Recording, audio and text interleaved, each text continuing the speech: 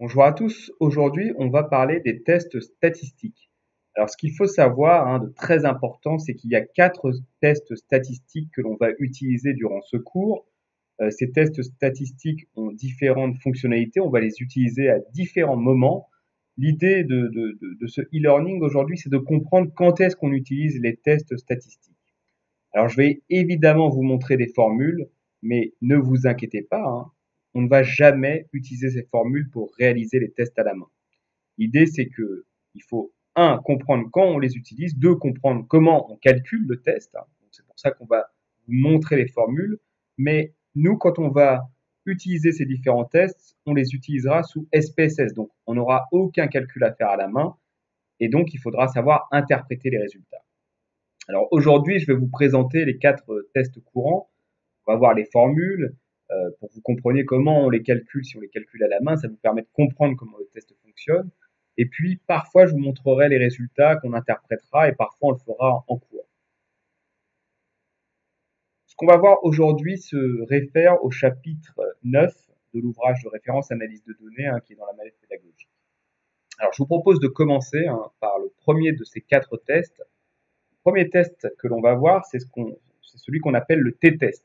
Test T, parfois en français, mais le T-test, c'est le test de comparaison des moyennes. Alors l'idée du T-test, qu'on appelle aussi test de student, parce qu'il s'appuie sur une loi statistique de student, c'est de comparer les moyennes de deux groupes différents. Alors nous, on l'utilisera dans un contexte où il y a plusieurs formes de T-test, mais nous, on l'utilisera dans le contexte où on compare deux groupes dits indépendants, c'est-à-dire deux groupes qui n'ont rien à voir entre eux. Je vous donne un exemple. On va par exemple utiliser le T-test pour comparer la moyenne des salaires des hommes et des femmes.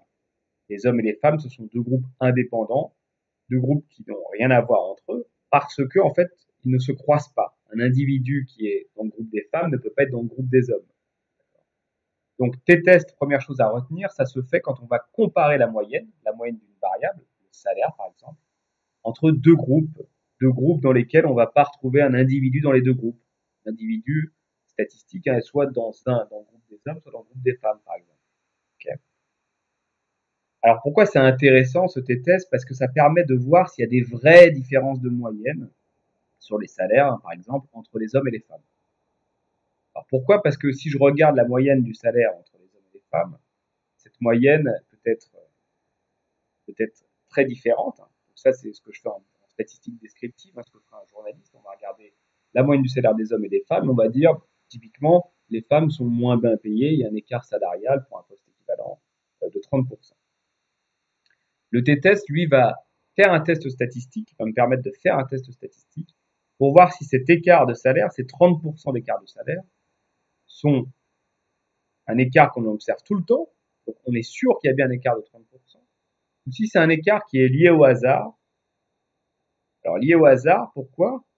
Peut-être parce que on va retrouver les individus les moins bien payés chez les femmes, okay, ou les individus les mieux payés chez les hommes.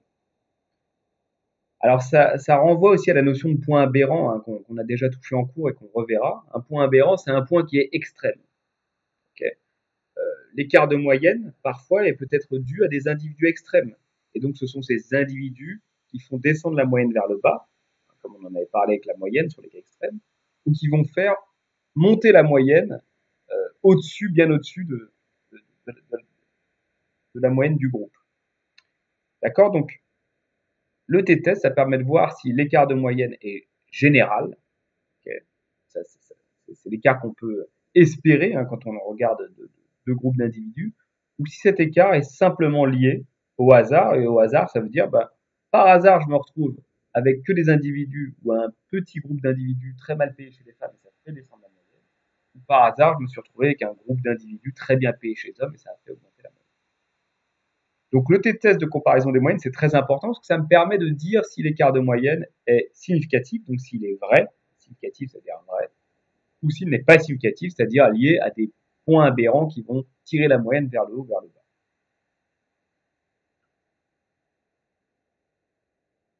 Donc le test de student, ce qu'on met dans la définition, donc, porte sur une variable qualitative, okay, qui contient uniquement deux modalités. Donc deux modalités, c'est-à-dire homme ou femme. Le genre, n'a que deux modalités dans ce cas-là. Quand on fait des expérimentations, on pourrait dire le groupe testé qui subit l'expérimentation ou le groupe qui n'est pas testé, qui ne subit pas l'expérimentation, par exemple. Ça nous donne deux groupes différents.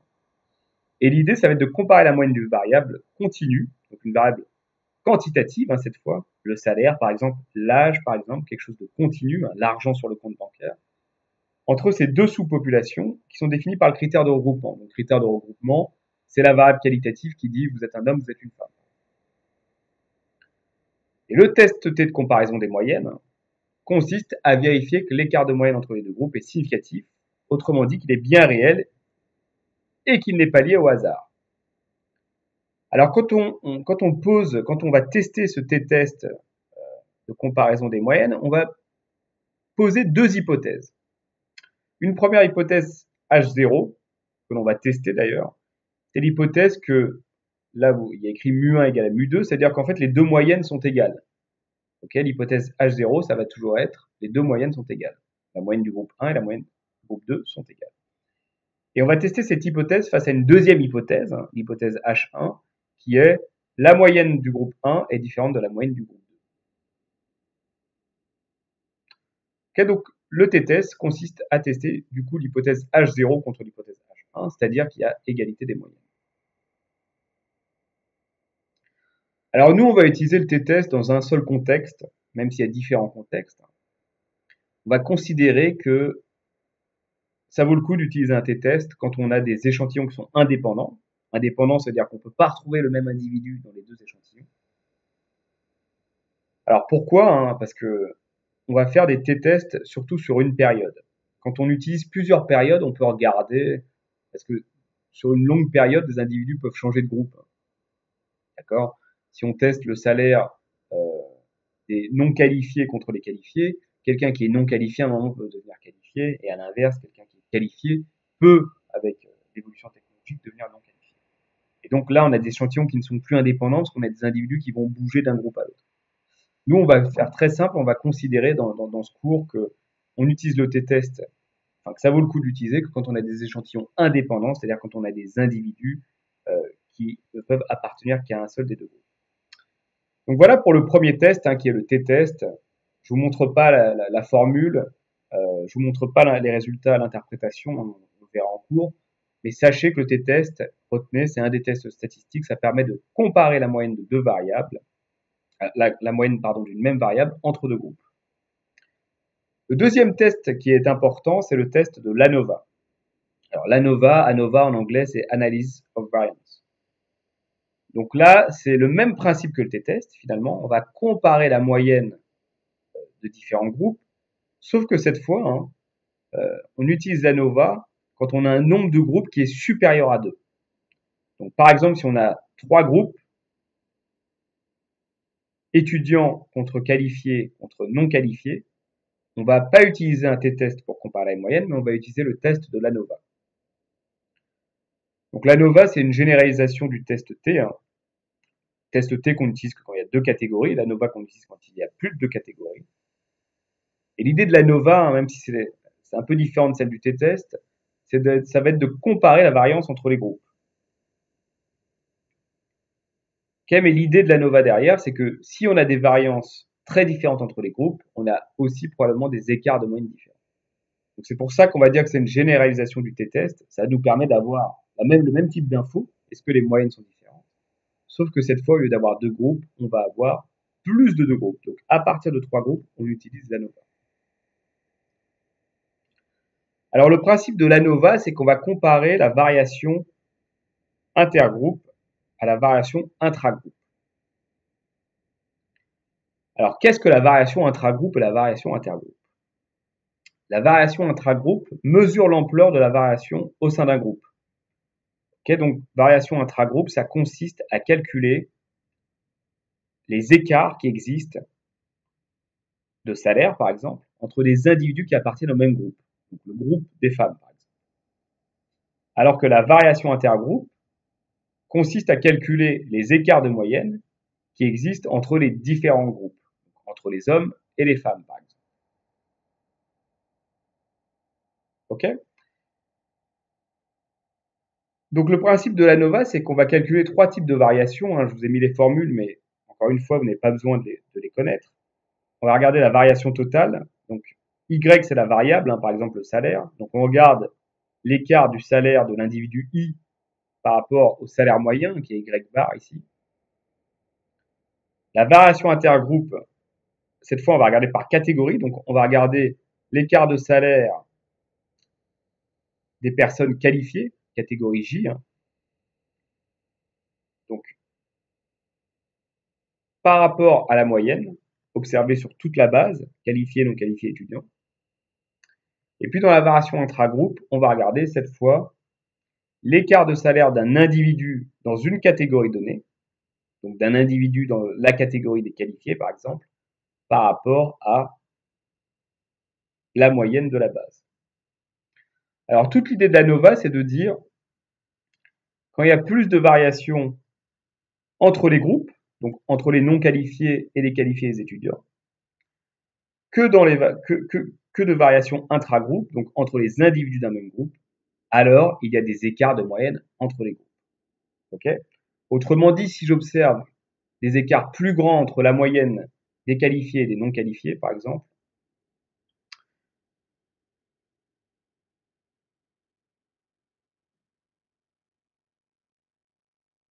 que des écarts entre les individus du groupe des qualifiés, ça veut dire qu'il y a bien des écarts de moyenne entre les groupes. Alors, pour mesurer justement cet écart entre la variation intergroupe et la variation intragroupe, on va utiliser la statistique F. La statistique F est calculée de la manière suivante. Elle est le ratio de la variation intergroupe, qui est ici SS inter. Alors, cette variation intergroupe, on va la normaliser.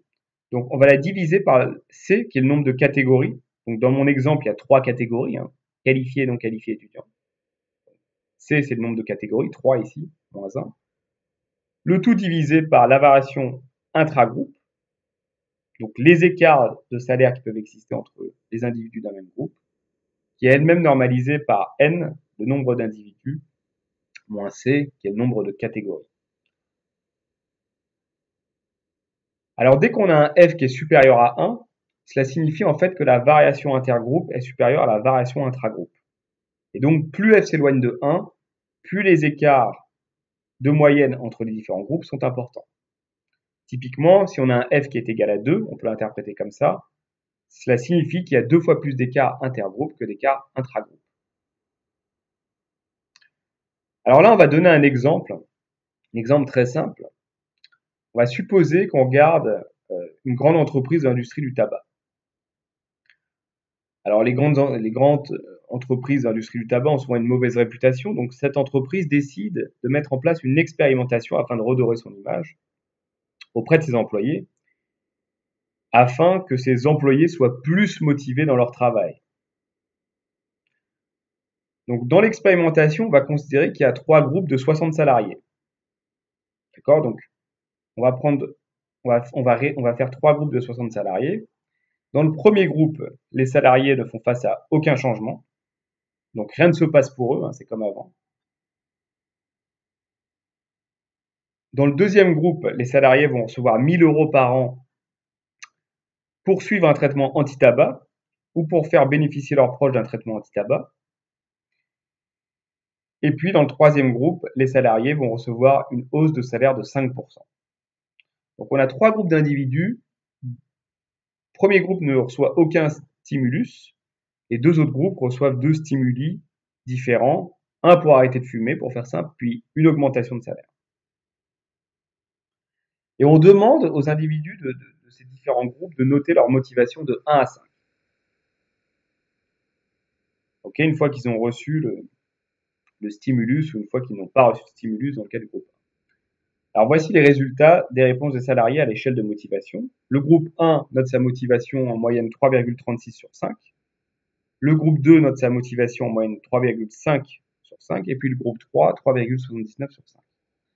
Alors ce que l'on observe très simplement en descriptif, c'est que évidemment, ce sont les salariés dans ce cas-là qui touchent l'augmentation de salaire de 5% qui se déclarent le plus motivés. sont motivés à 3,79 sur 5 en moyenne contre 3,5 pour ceux qui reçoivent un traitement anti-tabac. Alors avec ces moyennes, avec les écarts types que l'on a en partie, alors là je vous montre que le résumé, mais avec la base de données, en fait, on pourrait calculer la statistique de F. L'avantage, c'est que on va juste utiliser SPSS à partir de cette base pour calculer différentes statistiques et avoir le résultat. Et les résultats de l'ANOVA sont en dessous. On a la variation intergroupe, qui est en fait dans la colonne carré moyen. Variation intergroupe, c'est 2,94. Donc, alors pardon, on a la variation intergroupe qui est la somme des carrés de 5,88, que l'on divise du coup par le nombre de catégories 3 moins 1, 2, et qui nous donne le numérateur de 2,94. Et puis on a la variation intragroupe qui est la somme des carrés, 27,30, que l'on divise par les degrés de liberté 177 et qui nous donne le carré moyen, donc 0,15 qui est le dénominateur sur l'équation d'avant. Donc quand on divise 2,94 par 0,15, on obtient la valeur du F qui est ici dans la colonne et qui est de 19,07. Donc 19,07 c'est 2,94 divisé par 0,15. Donc là, en fait, ce que nous dit le F, c'est qu'il y a une variation intergroupe qui est 19 fois supérieure à la variation intragroupe. Autrement dit, les écarts de motivation que l'on observe sont bien liés aux différences de stimuli et non pas au hasard. D'accord? On observe que ce qui va driver, ce qui va tirer les écarts de motivation, les différences de motivation, ce qui va expliquer ces écarts de motivation, a priori, c'est le fait d'être dans différents groupes, d'avoir été dans un groupe sans stimulus ou dans un groupe avec un stimulus. Ok? Quand on regarde les écarts intragroupes, ils sont plutôt petits, alors que les écarts intergroupes sont plutôt grands. C'est ce que nous dit ce F. Et là, on voit que le F est significatif. Donc significatif, ça veut dire que ces écarts intergroupes ne sont pas liés au hasard. Alors significatif, pour l'ANOVA, on considère que le test est significatif si on a cette valeur ici, le 0, là où il y a marqué 0,00, qui est inférieur à 0,05. Donc ici, tant que c'est inférieur à 0,05, on considère le test comme étant significatif. Donc significatif, ça veut dire que les écarts de moyenne, il y a bien des écarts de moyenne entre les groupes, que l'on constate avec un F très élevé.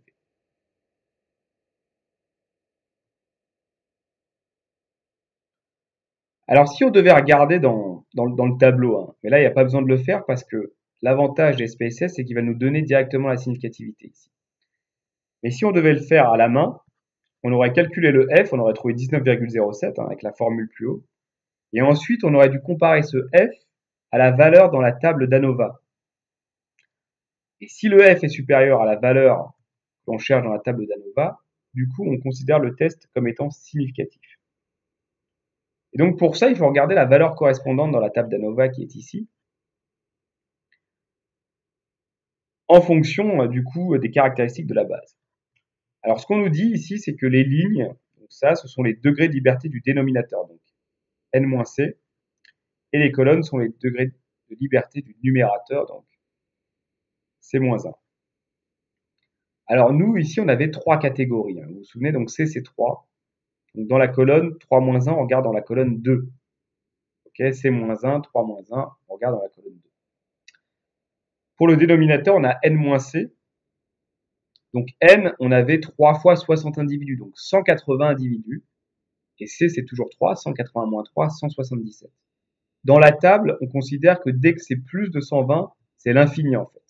Donc peu importe qui est ici 177 degrés de liberté ou 1 million, quoi, si je fais simple, 1000, ça sera la même valeur. Et donc la valeur qui nous intéresse ici, c'est le croisement de la colonne et de la ligne. C'est donc ce 2,9957 qui est ici. D'accord? Donc, si on devait le faire à la main, on calculerait le F, qui est de 19,07. Et si le F est supérieur à la valeur qui nous intéresse, du coup, dans la table d'ANOVA, ici 2,9957, on considère le test comme étant significatif. Test significatif veut dire qu'il y a bien un écart de moyenne entre les différents groupes.